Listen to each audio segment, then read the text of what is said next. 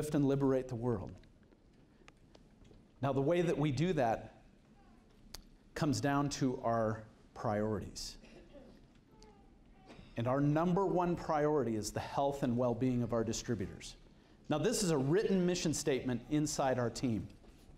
And because of this, I remember standing next to one of our leaders when a team member walked up and said, you know, we've had some amazing health issues hit our family, and I'm not sure that I can go to this next thing, whatever there was something coming up that they couldn't go to because of some significant health reasons.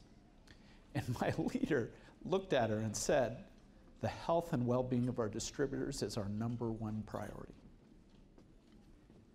And that's when I realized that our mission had made impact, because it had transferred from just me to someone else, and it became a culture. Isn't that awesome? A single phrase. Now here's the next one. We develop great and powerful leaders. How many of you have ever been to one of our events where we've called somebody up and said, you are a great and powerful leader? 3 people! All right. At least a dozen of you. Well, that's awesome. Well, again, it's reinforcement of the culture, right? What do we do inside of our community? Well, for us, if you understand our mission, if you understand what our quest is, you want to become a great and powerful leader, right? Because you are then a critical piece. You're a critical piece to the future. You're a critical piece to what happens now. You're a critical piece of whether or not there's enough horsepower in the quest to actually make something happen. And then as we go about our work, we empower every home with essential oils. Now think about a statement like that. And I just moved into a neighborhood, and of course, I go across the street and they ask what I do, and I say I'm in doTERRA, and they say, oh yeah, our mother-in-law does that, right? And then I go to the next thing, and they say, yeah, we love our oils because we get them from my sister, right? You start to get that impression, right? Now, if I was not of this mindset, I would say to myself, my neighborhood is saturated. However, I understand that that is not our mission.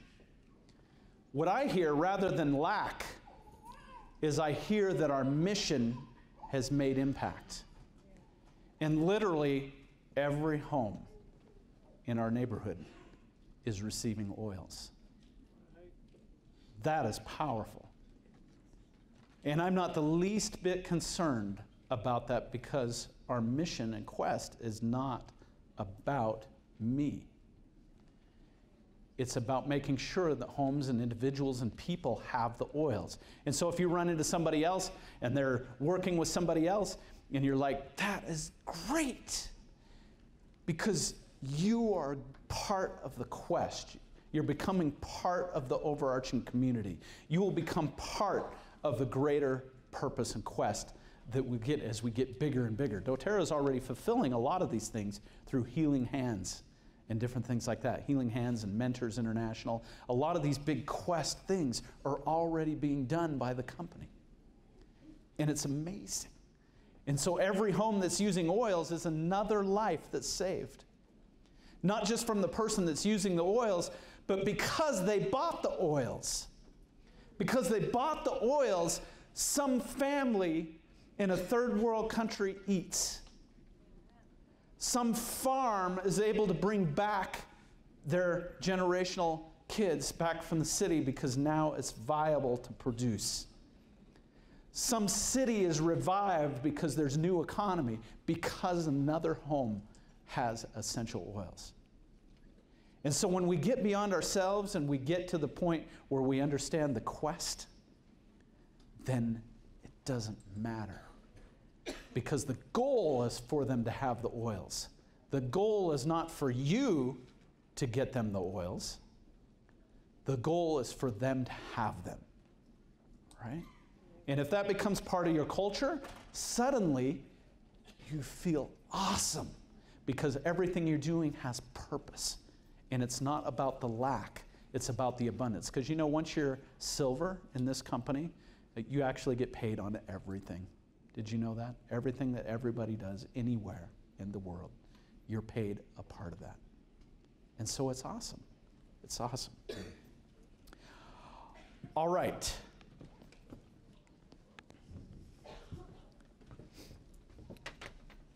Where this really hit home to me, and this is where I want to leave this message, is periodically, I've been engaged in the fight a long time.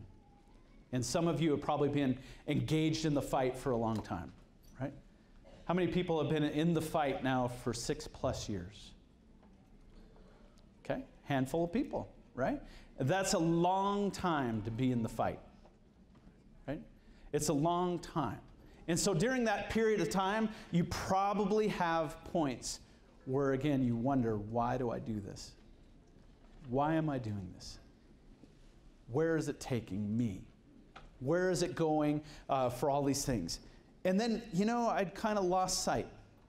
I'd kind of lost sight of where we're going. I kind of turned into a routine. I got more into managing what was happening more than progressing what was happening. And this happens in cycles. It happens to all of us.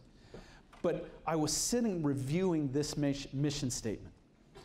And I was going over it and over it and over it. It's like the health and well-being of our distributors is our #1 priority.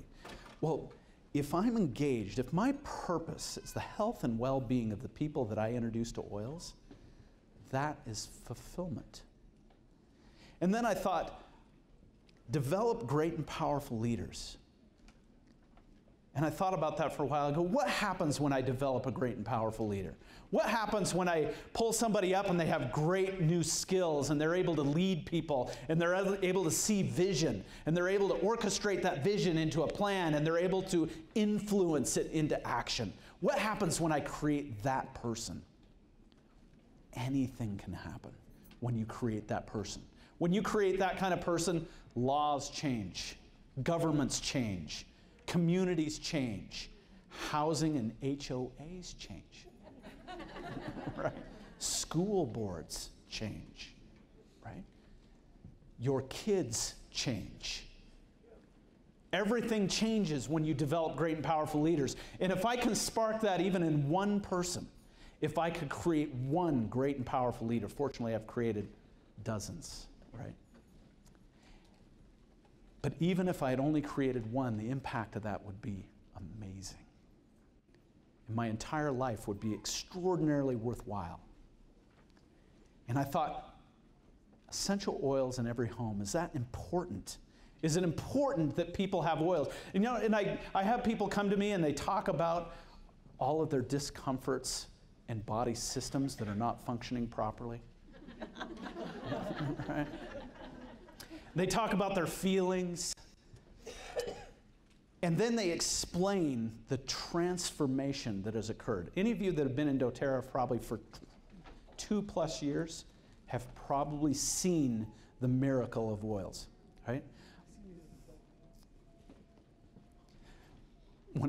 When I think about it or try to define the impact that the oils and the products from doTERRA have had on our life, it's extremely difficult to define because it's so profound. How do you explain what it's like to have less pain, or to no longer be suffocating at night, or no longer having issues in your skin system? Right? Or whatever the thing is, but some magic. And if it wasn't you, it was somebody that you touched with the oils. Some magic occurred. And I thought, how important is it? And as I was thinking about these things, I got my own inspiration. And it was, this mission is what it is about. It's about the people you lift. It's about the people you liberate. It's about the families you empower. And there is few causes that are greater than this. And then I understood that I need to be presidential diamond. It's not about whether I want to be Presidential Diamond. The world needs me to be Presidential Diamond, because if I'm not, our quest will not happen. And what would the world look like then? If your quest did not happen, what would it look like then? And what would it look like if it happened? If it became real? If you manifested something? Even this event was manifested. It was an idea a long time ago, an idea, and today you're sitting in its reality. Right? Today you're sitting in its reality. Desiree had an idea of a book. Right? It was an idea, and it took a motivating moment to get her to push, to have the motivation to move into it. And when she stepped into it, right, today it's manifested, it's reality. It's not even an idea anymore. It's real. It's tangible. It's there. And so the idea that you can have a quest, or an idea that you can have a vision, or the idea that you can create something, you can take that from an idea to reality. The moment it moves from your head to your heart. And that is what happened to me when I received that message. Is I was reading through our mission statement, and it no longer came from my mind wanting to be Presidential Diamond. It went to my heart and recognizing that I have to be Presidential Diamond. And by that evening, 4 people that want to build the business had talked to me. Isn't that amazing? Yeah. And I realized that that is one of the fundamental shifts that has to occur, is your ability to attract is when your ideas go from your head to your heart, right? And you actually feel the purpose and the drive of what you're trying to create, and you understand the importance of it. And so, we would like to dismiss all of you this evening and hope that you, if you have not defined your own mission, if you have not decided what your culture is, that you would model ours, okay? I invite you to steal it, okay? I invite you to say that your quest is to lift and liberate the world. I invite you to make your teams and your customers and their health and well-being your #1 priority. And I invite you to take the skills that you've learned today and create and develop great and powerful leaders. And I invite you to adopt the mindset that it's important for every home to have essential oils. All right, thanks.